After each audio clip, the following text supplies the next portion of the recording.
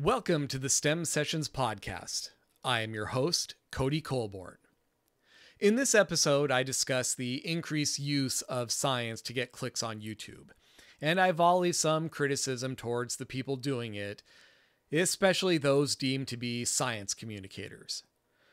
To be clear, I'm not talking about actual experts, either by education or experience, who share their knowledge. That's a new form of teaching that I happen to enjoy. Instead, I'm talking about people injecting science into their videos to set themselves apart and boost their perceived expertise on the subject at hand. That's not a good thing because they so often apply science and engineering irrelevantly or incorrectly or unnecessarily, which I feel is a net negative to their viewers. Now, for the record, I don't consider myself a science communicator, lest you think I'm being a hypocrite. I'm a mechanical engineer, and I know my areas of expertise. And while I like learning outside my expertise and sharing what I've learned, I always make it very clear I'm not an expert and ask you to confirm everything that I say. All that said, let's start off the year with a bit of ranting. And with apologies to Dave Mustaine of Megadeth, this is the STEM Sessions Podcast, episode 26. Stem cells, and we're buyin'! Stem cells, and we're buyin'! Injecting science into arguments on the internet has always been a way of making the author sound smarter or carry more authority. On one extreme, we have a subset of edgelords that I like to call STEM lords, and they did this frequently to rile people up, especially in arguments of religion and politics. They know just enough to make themselves sound smart and claim victory by pointing out their target's logical fallacies. Their less aggressive counterparts are followers of ideas that are politely categorized as pseudoscience, such as flat earth, free energy, and cryptozoology. And they apply a sort of scientific process to their arguments and observations to give them perceived academic credibility.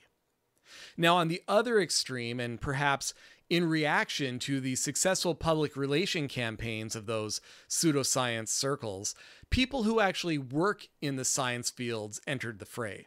An early example is found in 2008 when Dr. Stephen Novella and Dr. David Gorski popularized the term science-based medicine. And according to their About section, science-based medicine was started because, quote, online information about alternative medicine is overwhelmingly credulous and uncritical, unquote, which I guess leads to confusion and uninformed consumer decision-making. Then more and more academics and professionals recently joined in, especially since the COVID pandemic seemingly bolstered the perceived authority behind the term science. You see this a lot in the fitness realm of YouTube, with sports medicine scientists countering the get ripped in only 7 minutes a day gurus. You also see this in areas like archaeology, linguistics, and psychology. I mean, a good example would be someone like Dr. Jackson Crawford and his videos on Indo-European languages and Norse mythology. Those are true experts in their field, and while they are ultimately selling a product such as books or classes or themselves, they're still experts with professional and academic integrity, so I'm less critical of their teachings. But then we have a category of authors that exists kind of between those two extremes. They're neither experts in STEM nor con men. They're the layperson who has carved out a niche on YouTube and now injects science to get more audience attention. They use science as clickbait, essentially. And that's the category I want to discuss further. Science sells in the YouTube algorithm, at least until it's inevitably tweaked in the near future, so I don't blame these authors for trying to stand out. Most of them think that they're legitimately using science to add value to their topics, but the issue is the science they use is frequently incomplete or irrelevant or sometimes wrong, again, not from a malicious intent. It's especially nails on the chalkboard for me when the person who does this is a science communicator of some renown, because you would think such a person would know better. The first example I see is outdoor gear reviewers. Now, hiking, camping, and backpacking are big hobbies of mine, And I also like to collect gear, much to the dismay of my closets, garage, and bank accounts. So I watch a lot of gear review channels on YouTube. It used to be about how the gear feels, how well it's made, how durable it is. And the most scientific you got was comparing the advertised weight to the actual weight. But now several channels are all about scientifically testing the new pieces of kit as they come out. How fast can a stove or fuel boil water? How long will fire starting material burn? And how much heat does a candle stove produce? The possibilities for testing are endless, and non-biased testing should be done more often with results readily available to the consumer. So I applaud this crowd for trying. And while I believe they are legitimately trying to add value to the conversation, their methods often are not as scientific as they think. In a boiling water test, for example, they don't control against convective heat loss or changes in wind by providing a windscreen around the burner. In a burn duration test, they may not control for moisture in the surface upon which the material is burning, and that would cause the subsequent materials to burn longer because the first material spent its energy drying out the stump being used as the testing surface. And in nearly every case, they don't do repeat tests. How can results be considered scientific when they don't test for repeatability? Heck, even doing 3 burn tests and calculating the average is better than calling the matter closed after one trial. That said, there are a handful of channels that perform controlled and value-added testing. I've seen lab-quality testing done on portable solar panels and battery packs and rock climbing gear, but those authors almost always have a background in STEM, usually engineering, and sometimes that's even their day job. And you can definitely tell the difference. The second example is the guy who collects a lot of data, but doesn't really know how to take full advantage of it. There's a particular Disney vlogger who routinely talks about his love for the science of Disneyland. And it typically involves observing crowd flow and establishing benchmarks and ride queues, i.e., if the line is backed up to point X, then the wait time will typically be 25 minutes. That's all great and helpful observations to note and publish. But he also studies wait times by going on the ride a bunch of times, noting the posted wait time at the start, and comparing it to the actual wait time. Again, these observations are great. It's helpful to know if Big Thunder Mountain wait times are typically overestimated by 12 minutes. But an abundance of data does not equate to science if you don't apply the correct statistical analysis. For example, why did he determine 30 runs was a statistically relevant number of tests? Could he have reached the same conclusion using 15? Or should he have done 60? He never explains his reasoning. And why use the mean of the wait times instead of the median? Mean is the average, which is found by adding together all of the results and dividing by the number of values in the data set. The median is found by putting the values in ascending order and locating the middle value. Both return a value somewhere in the middle of the data set, but they can be very different values and are applied in different use cases. Most references will tell you to use mean when you have a normal distribution, which is also called a Gaussian distribution of data. Think of the shape of a typical bell curve. That's a normal distribution. Conversely, median is applicable when the distribution is skewed with more values on one end of the range than the other. The median is also applicable when you have a wide spread of data with extremes at both ends of the set, whereas the mean works better when the values are closer together.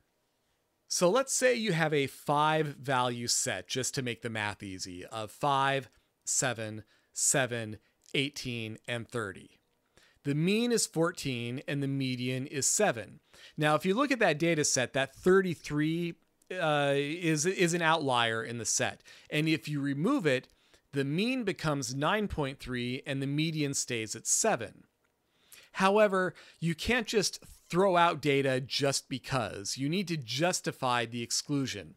Was it instrumentation error? Was it an external force at play which wasn't present in the other runs?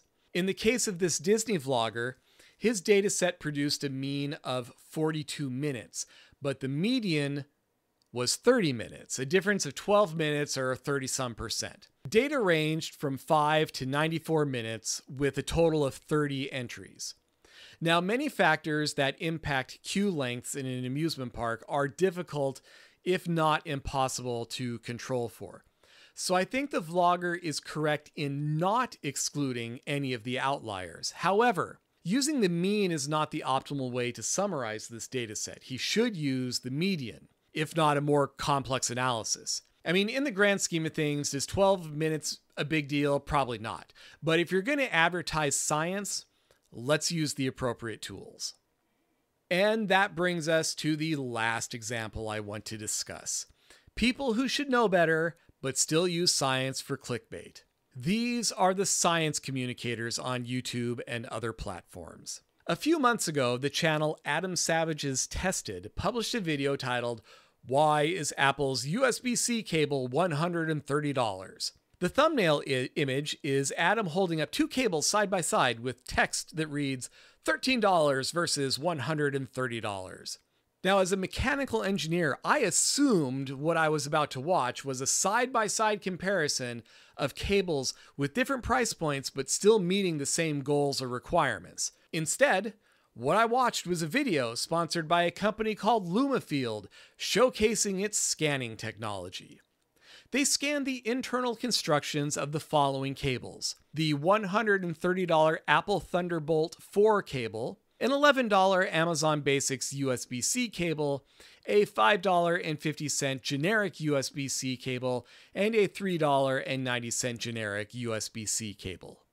Comparing USB-C cables to any Thunderbolt cable, let alone Apple's, in an attempt to justify the latter's high price tag is disingenuous at best and total BS propaganda at worst. Thunderbolt and USB-C cables are not the same product at all. They're wildly different use cases. So of course the Thunderbolt cable is going to be better engineered and constructed. It needs to be able to meet a requirement spec well beyond the requirements of a basic USB-C cable. It would be more appropriate to have comparisons between less expensive Thunderbolt cables and Apple's, or cheap USB-C cables to expensive USB-C cables. Now, lest you think I'm being needlessly picky, in the video's introduction, Adam himself says, quote, "We have scans of Apple's cables and their imitators," unquote. Imitators implies that the USB-C and the Thunderbolt are going to be equivalent. They're not. That is simply deceitful. A USB-C cable is not a Thunderbolt imitator. They're not even apples to oranges in comparison. Why didn't they compare a $130 Apple Thunderbolt cable to a $70 Thunderbolt cable from Belkin or the $40 Thunderbolt cable from Anker? I see both on Amazon as I'm writing this. That would have been an honest comparison. Instead, we got a 22-minute video of three guys ogling the design and solder joints of an Apple Thunderbolt cable and justifying its price tag by showing how junky the cheap USB-C cables are in comparison. And more importantly, it's a 22-minute video of marketing the heck out of the Lumafield scanners. That's a misuse of science and engineering, especially coming from a channel proud of its science communication. Fortunately, many of the video comments saw through the farce. Now, this episode isn't meant to dunk on these channels, at least not fully. It's meant to highlight that using science as a differentiator doesn't always make what's being discussed better or carry more weight. More and more, science and science communicators are being placed on pedestals, and as a result, we see science successfully used in marketing and propaganda. Because apparently, just like sex, science sells. Thank you for listening to this episode of the STEM Sessions podcast. It was researched, written, and produced by Cody Colborn. Show notes can be found at thestemsessions.com, and feedback and corrections are always welcome. If you received value from this episode and wish to give some back, please visit thestemsessions.com/value for ways to support the podcast. And please remember, STEM belongs to everyone. We should not allow it to be siloed or gatekept by experts, policymakers, or talking heads. Bias is found in every message, so always verify what you read and what you're told. Until the next episode, stay curious.